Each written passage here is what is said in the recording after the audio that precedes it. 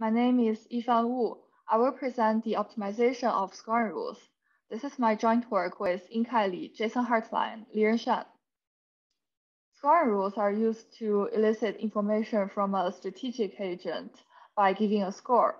So the existing literature mainly focuses on characterizing proper scoring rules, which means to incentivize the agent to report their belief distribution truthfully. In our paper, we consider the problem of using a proper scoring rule to incentivize effort from the agent. So this is a problem of optimization of scoring rules. We are motivated by the application in peer grading. So in peer grading, we want to incentivize the student to exert an effort and refine the belief distribution to obtain some information. So we want to maximize the expected gain of exerting effort. In our model, we assume the agent has binary strategy space, either exerting effort or not exerting the effort.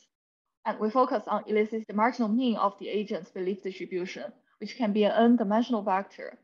So we designed the class of max over separate scoring rules, which can be implemented by posting single-dimensional scoring rules and letting the agent choose one dimension to report. We show this kind of a scoring rule is an 8 approximation to the optimal. So in our paper, we propose a framework for optimizing scoring rules.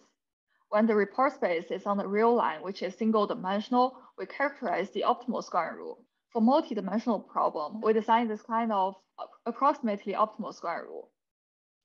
We compare some commonly used scoring rules to the optimal and show they are far from optimal. For example, for single-dimensional scoring rule, we compare the quadratic scoring rule. And for multi-dimensional problem, we compare the separate scoring rule. However, we also show the quadratic scoring rule is prior independent optimal. We also have a sample complexity result for designing scoring rule.